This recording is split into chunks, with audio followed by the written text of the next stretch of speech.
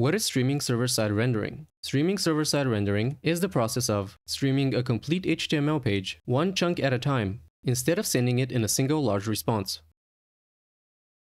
How does streaming server-side rendering work? First, the client sends a GET request to the server then begins to render the page, streaming it one chunk at a time to the client, which renders each chunk as it arrives.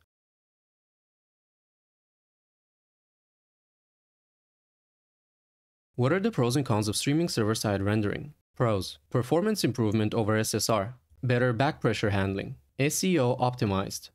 Cons: lack of support, caching more difficult but possible, some patterns incompatible with streaming. When should you use streaming server-side rendering? When you can easily transition from SSR into streaming SSR, when you need better time to first byte, first paint, and first contentful paint. When you're doing server-side rendering and have difficulty processing all incoming requests. Perfect for e-commerce, social media, and big content websites.